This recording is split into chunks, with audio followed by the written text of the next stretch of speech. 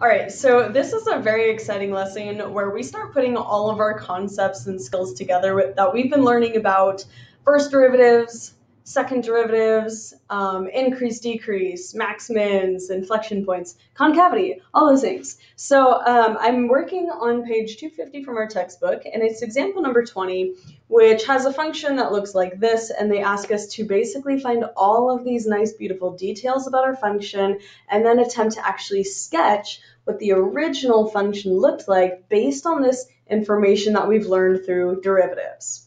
So part A in the text says to find all the turning points and determine their nature. So is it a max or is it a min? So for part A, as I begin to approach this problem, remember that to find max mins, that requires taking a first derivative, set it equal to 0. That's where I get horizontal slopes. So my first derivative of the function is going to look like 8x cubed minus 8x. And now I want to set this equal to 0 and find where the derivative is positive, negative, all those things. So if I set this equal to 0, I'm going to go ahead and factor out an 8x here. I get x squared minus 1. And if I continue factoring, I get like an x plus 1 and x minus 1. That's just a difference of squares going on there. And so I can find that my critical points, remember these are values where the slope is horizontal, so critical points wind up being at 0, -1, and +1. All right, so now let's use that information to build our sign chart and determine where the functions increasing, decreasing, are these points maximums or minimums. So I'll put -1, 0, +1. Okay, so I'll be choosing values within each interval to determine if the slope is positive or negative. So from over here, I might determine f prime at -2 and see what I get. So I'm going to use the factored form. A lot of times your factored form can save you a lot of work when you're plugging in numbers, because then you can see if the factors themselves are positive or negative. So if I plug in -2 to my derivative function, here I'm going to get 8 times -2. -2 plus 1 is -1. -2 minus 1 is -3. And then take a look at how many negatives are getting multiplied here. I've got 1, 2, 3 negatives multiplied together, which means the answer is going to be negative overall. Okay, let's do the same for this interval. I'm going to use maybe -1/2.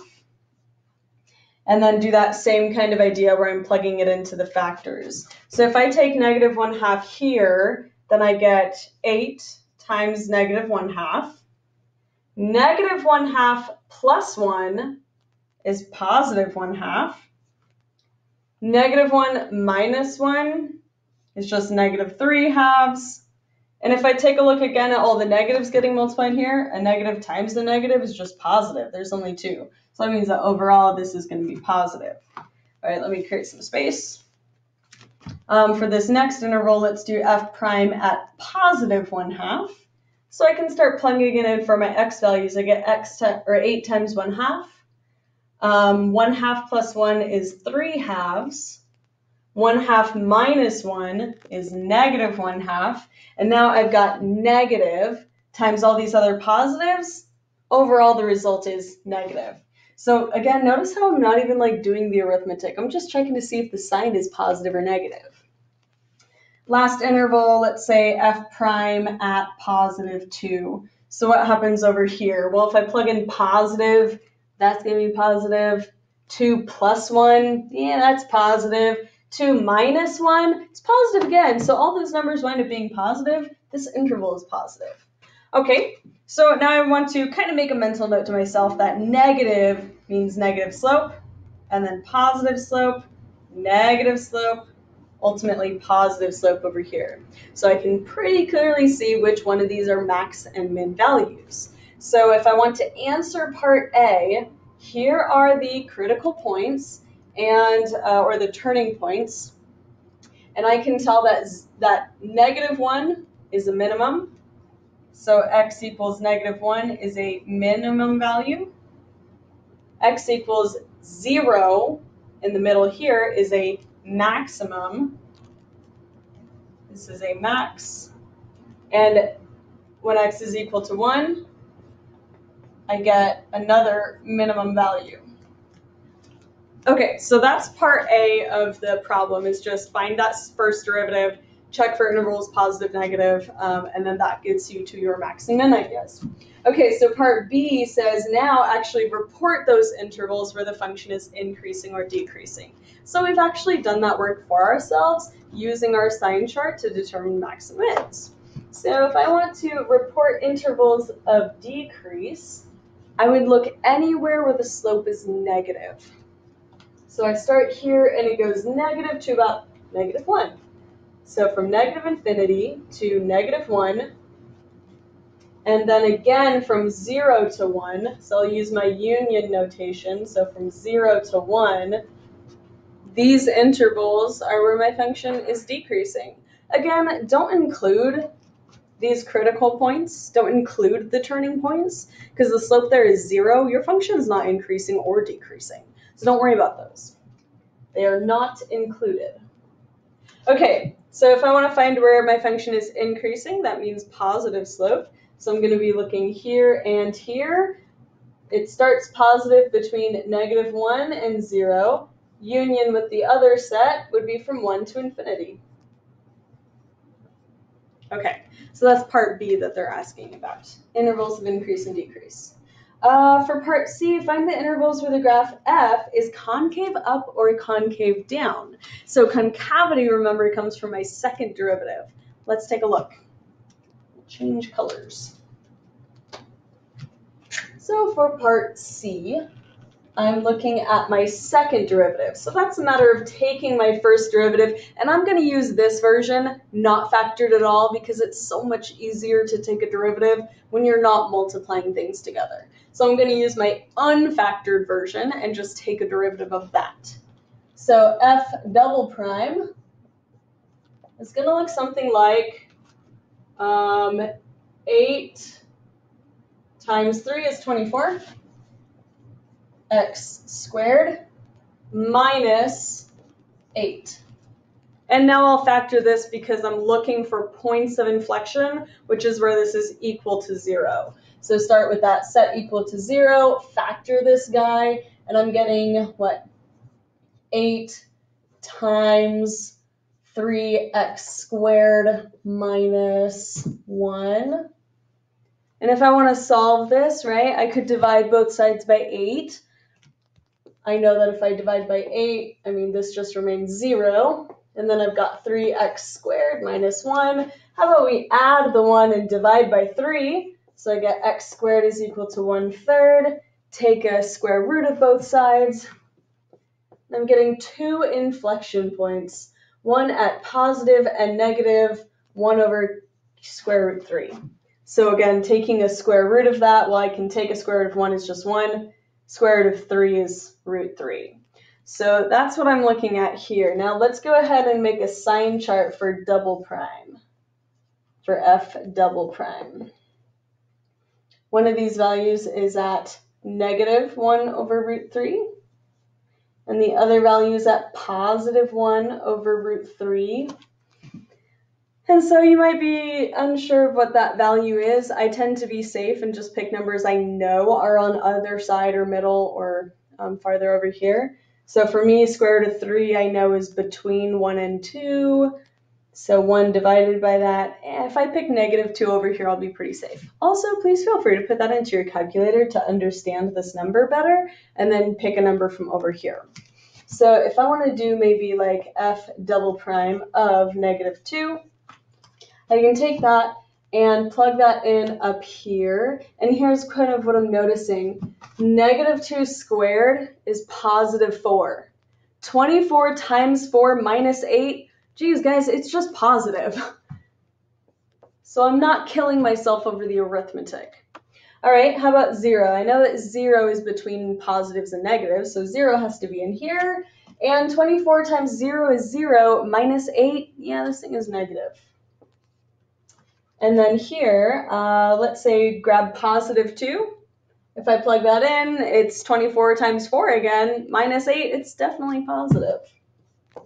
Okay, So what I've basically gathered, the information I've gathered, is that it goes from concave up to down and then up again.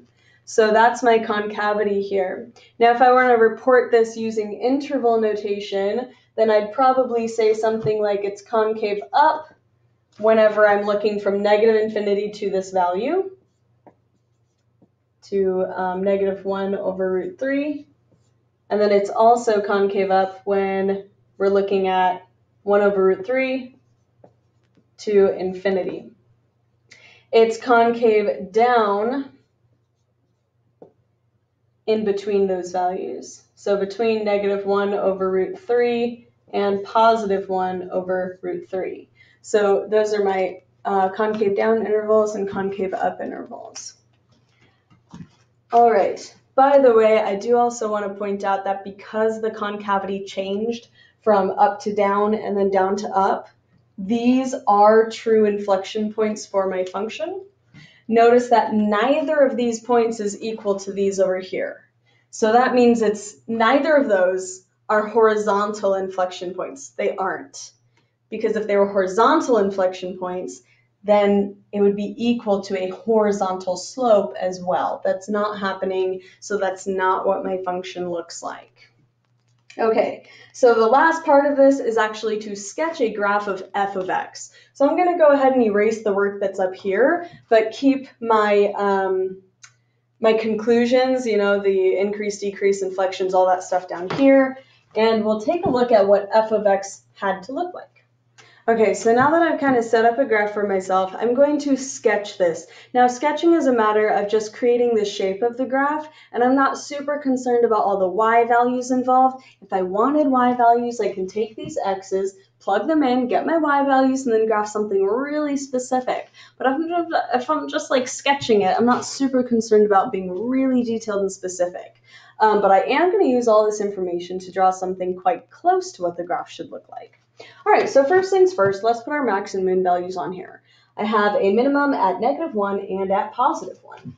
So a minimum has kind of the shape of this, right? So I'm looking at horizontal slopes where I have a minimum, and I don't know, maybe a minimum here. Just want to encourage you not to think of minimums as always being down here in the negative way.